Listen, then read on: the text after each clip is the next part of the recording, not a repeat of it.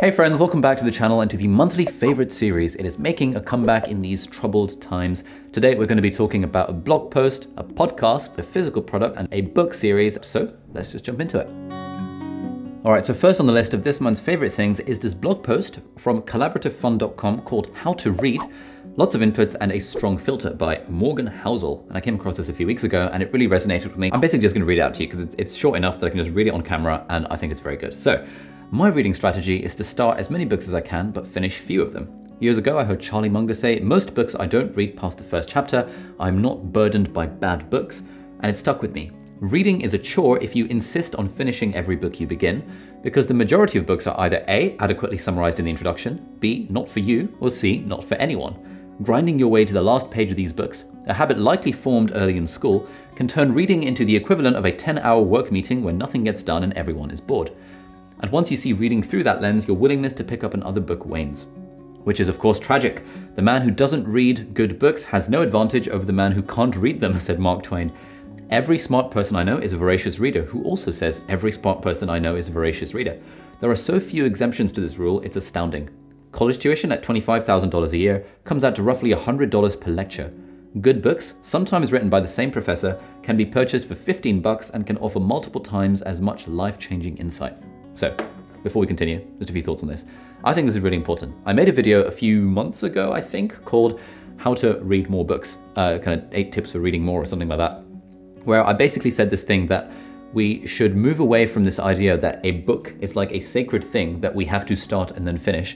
And I said that I know so many people, so many friends of mine who, started reading Sapiens and are still like 20% through it and feel like they can't physically read another book until they finish Sapiens, because for some reason we regard reading books as this massive undertaking that, oh, I have to read the whole book. It's a complete myth.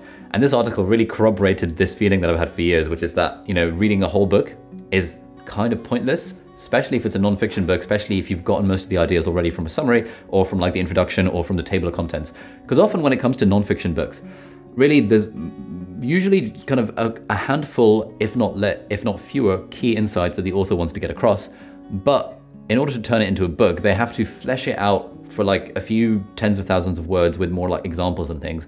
And once they release that book, then they can start doing speaking gigs and getting paid $50,000 to speak at a conference. And writing a book, from what I've heard, unlocks this really lucrative world of conference speaking. And so tons and tons of non-fiction books are a lot longer than they need to be. And so if you're reading a non-fiction book and you don't like it, or you've got the main ideas, then by all means just drop the book. It's a real shame to think that you have to finish a book. Anyway, let's continue with this article. The conflict between these two, most books don't need to be read to the end, but some books can change your life, means you need two things to get a lot out of reading. You need lots of inputs and a strong filter. If you only pick up books you'll know with certainty you're going to like, you'll confine yourself to reading the same authors on the same topics. It gives fresh oxygen to confirmation bias and limits your ability to connect the dots between different fields and different cultures. It's better to have a low bar in what books you're willing to try, and even the faintest tickle of interest should be enough to make the cut. Kindle samples are free, so excuses are minimal. Yeah, I fully agree. This is really important. We should be getting the loads and loads and loads of inputs. But then he goes on to say, once you've flooded your desk with inputs comes the filter. It should be ruthless, taking no prisoners and offering no mercy. Similar to dating, a book you're not into after 10 minutes of attention has little chance of a happy ending. Slam it shut and move on. You're not a failure if you quit a book after 3 pages any more than if you rejected the proposition of a 10-hour date with someone who you just met who annoys you. Lots of fish in the sea. This applies to more than reading books. It's true for all kinds of data, research, conversation, and learning.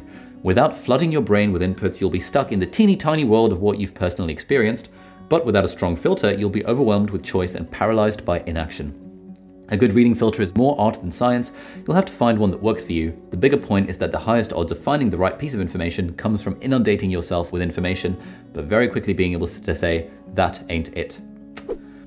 This is really good. This is really good advice. And I read this and I was like, oh my God, this is such legit advice, really resonated with me. Perhaps there's some element of confirmation bias there where he is saying what I believe to be true anyway, and therefore agreeing with it makes me feel intelligent, that like, someone who's written an article on the internet agrees with me, blah, blah, blah.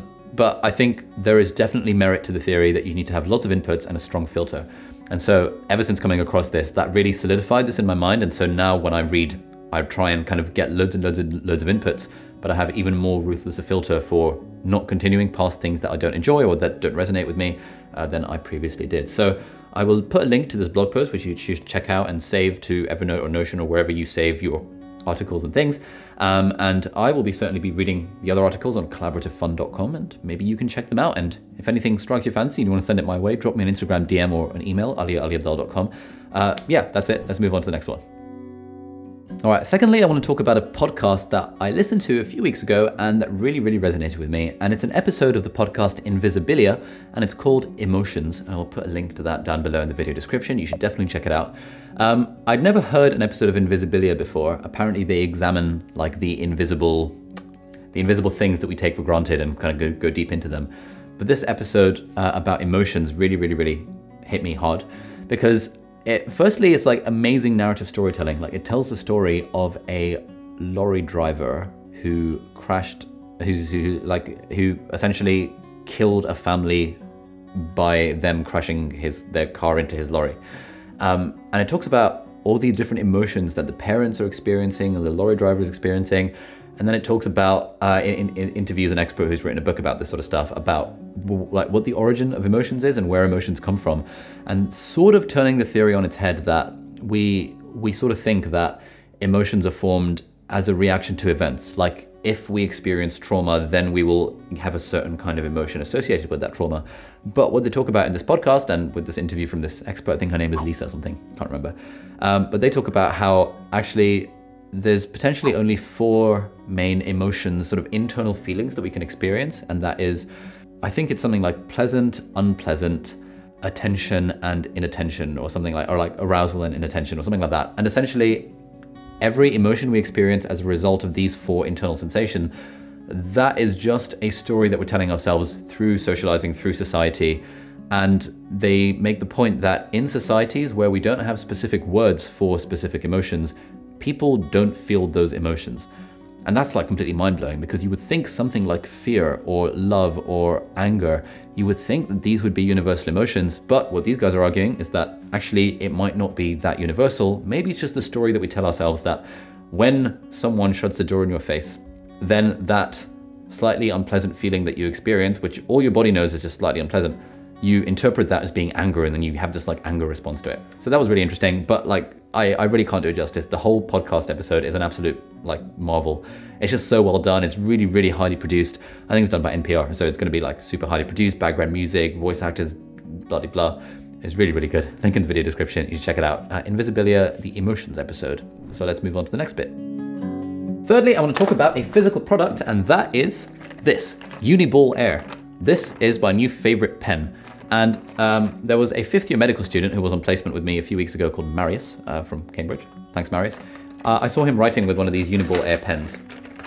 And anytime I see someone writing with any sort of pen, I like to ask, oh, what's that pen? Why did you choose it? And he said, oh, mate, once I discovered this pen, it changed my life. And I was like, oh, mate, this is sick. So immediately I bought like a pack of 12 of them off of Amazon Prime, Uniball Air. And it's really nice because I can't really show you on camera, but it just like, it sort of glides over the paper really nicely. And I've been combining this Uniball Air with my Leuchtturm 1917 notebook, which I've talked about in a previous monthly favorites video last year.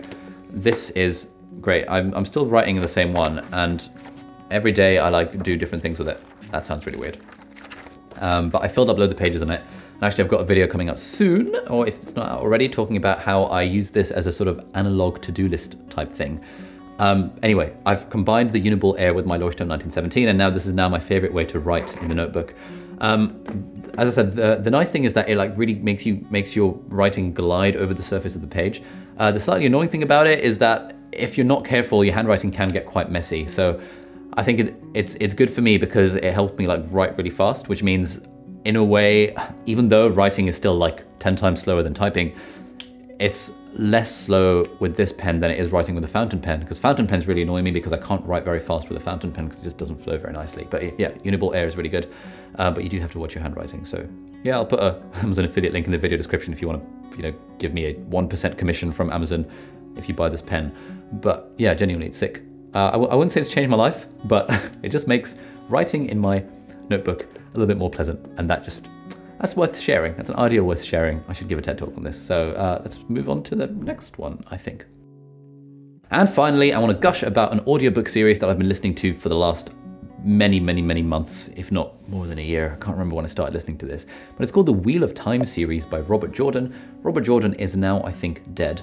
And I think Brandon Sanderson, who is my favorite fantasy author of all time, sorry J.K. Rowling, Brandon Sanderson took over writing the last few books of the Wheel of Time series. So I've literally just finished listening to book 6, and I've just been listening to it on Audible non-stop. Ooh, audible.com/Abdaal, link in the video description. Not sponsored, unfortunately, but you can get a free trial of Audible with that link anyway.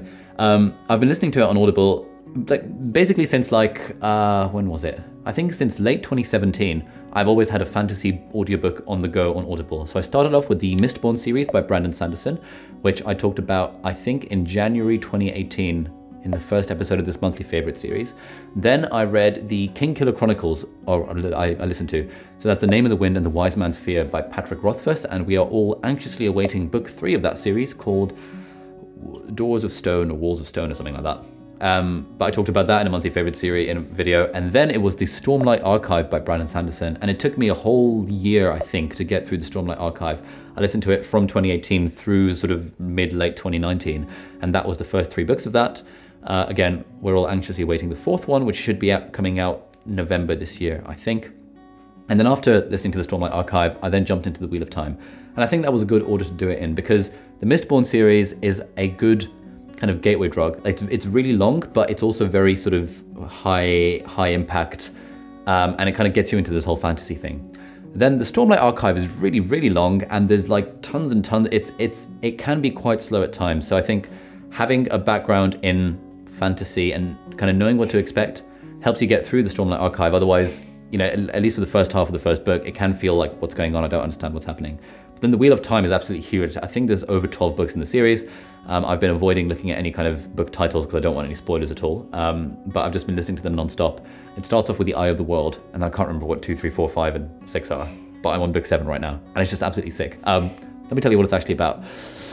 It's hard to say really, because like with these really long fantasy series, the way it usually works is that you start off very small in like a little village or something with like one character, and then as the books in the series expand, you unlock kind of more of the world, and you get more and more characters coming in, and the main characters get more powerful, and you know, the kid with his sword who's getting beaten up by the big dude, he gets his, you know, he becomes a blade master, or, you know, stuff like that, and then he becomes an absolute don. That's kind of the formula of these fantasy books. And so the premise of the first book is that there are these 3 kids called, what are the names? Rand, Perrin, and Matt. And they're in this little village called Emond's Field, which is in the 2 Rivers, which is tucked away. It's sort of like the Shire in Lord of the Rings. It's like, you know, tiny village in the middle of nowhere where everyone lives a subsistence lifestyle. But then a woman comes and tells them that they are like the chosen ones or something, and she's like a wizard. And then some baddies attack the village, and she and the 3 boys and like a few of their mates, they have to go on this adventure to get more training and defeat the Dark One. And it sounds really bad when I say it like that, but everything sounds bad when you try to explain it in those sorts of words.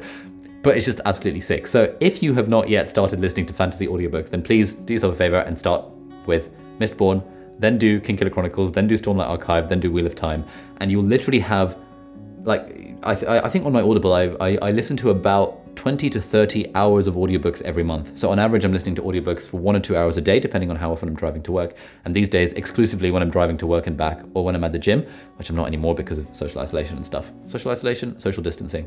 But when I'm driving to and from work, I just listen to audiobooks.